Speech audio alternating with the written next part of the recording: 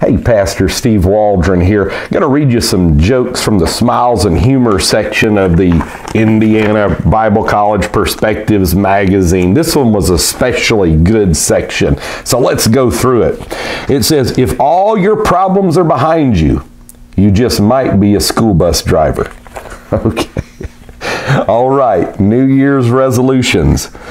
I will get my weight down below 180 pounds. That was in 2014.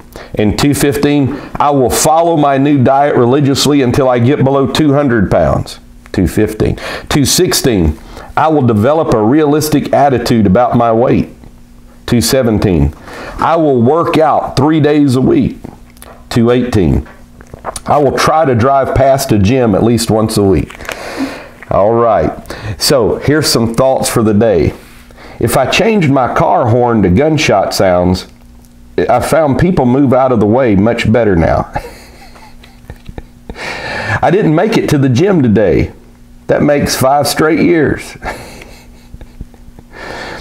I stopped calling the bathroom the John and renamed it the gym. It feels so much better saying I went to the gym this morning. Last year I joined a support group for procrastinators. We still haven't had a meeting. When I was a child, I thought nap time was a punishment. Now it feels like a mini vacation.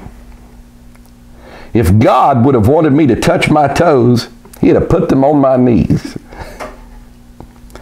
The kids text me PLZ, which is shorter than please. I text back no, which is shorter than yes. I'm going to retire and live off my savings. I don't know what I'm going to do the second week.